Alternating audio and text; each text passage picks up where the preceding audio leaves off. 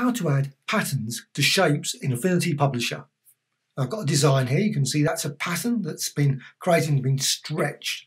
So what I'm going to do, just quickly remove that.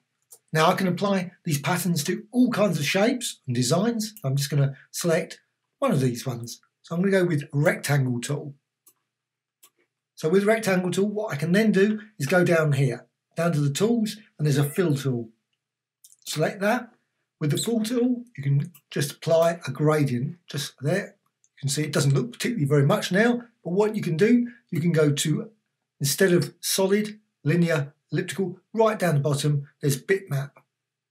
So select bitmap, and what you can then do is you can select a file, like a JPEG or a PNG file. Not every format is probably supported, so but if you stick to JPEGs, PNG, etc., probably be fairly safe. So just select File and click Open, and then you can see design. And what you can do, you can see these controls. Now you can squeeze it like that, and you can drag that out. You can also move the origin point. See there as well. Now because it's just set here, is maintain fill aspect ratio. You can select that and then it's frozen.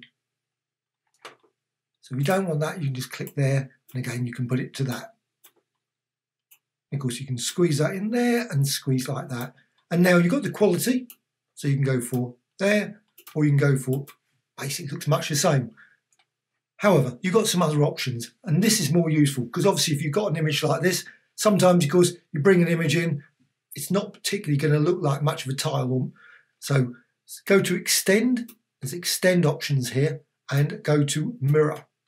And straight away you can see with mirror, you've created a lovely pattern design. Now it's not the most sophisticated, obviously you could probably, there's numerous other pattern designs that can be created. Sadly, this is the only one you can use in Affinity Publisher. So you can see the design there. And you can, of course, rotate that around. So if you decide, you can also drag it out, really make it extreme. So that's how I created the earlier one. So you can create this lovely and squeeze that. So it's very, very close. So it's all been crunched together and you can create these lovely lines. Now, of course, what you can do then, you've got your design there, and you can always edit it at another point. So you get here and you think, you know what, I don't want that.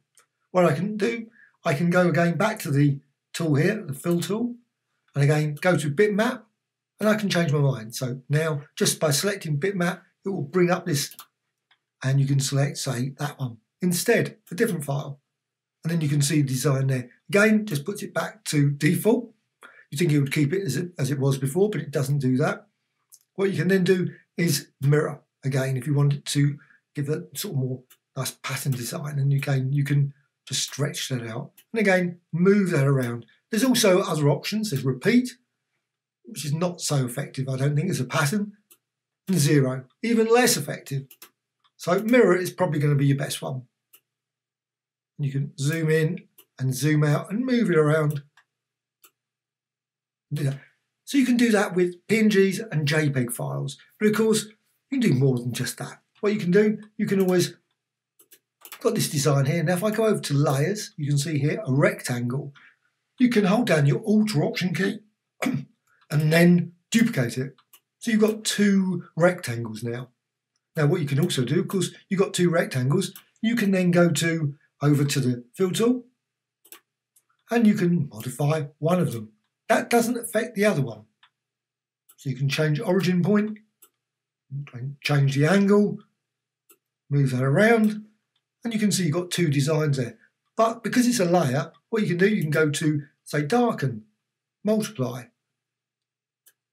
lighten, and so on and so on. You can run through all those, overlay, difference. Of course, you can still continue to modify that. So once you've got that, you can then, of course, just select both of those. And if you want, of course, you can always go to layer, and there's options, obviously, to group. So you just group them all into one. So it's a nice group. So you can then move it around. And of course, what you can do with these, you can always convert it to a curve and then modify the design. So layer, and I need to select the individual ones. Can't do the whole group. pretty weird actually, because you might have like 50 items there. So you have to go through every single one. So go to Layer and Convert to Curves. And again, you can go to Layer and Convert to Curves. And now with those both as curves, what you can do, go here to the Node tool, and you can modify that design.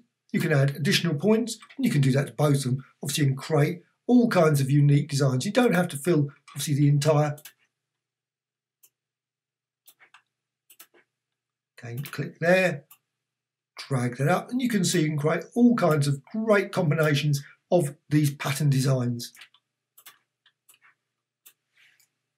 Now, of course, what you can also do, you can create your own pattern designs. Very simple. Simply, of course, use the various features, like if you've got Affinity Photo, probably even more useful, or maybe go to, and there's a good old photo persona. So you can create your sort of design in that, create a wonderful design, and then save it as a JPEG file or PNG, etc. And then, of course, you can then import it back into good old Affinity Publisher. Hope you found this tutorial of interest. Please subscribe to Graphic Extra channel, always adding new tutorials about Affinity Photo, Designer and Publisher, also Photoshop, Illustrator and many, many others. Also, please add some comments. What things have I done wrong? What things have I done right? Maybe if things were a bit too fast, please let me know and I will do the video again. Also, any other sort of queries. Dislike or like, that's always appreciated. Thank you much.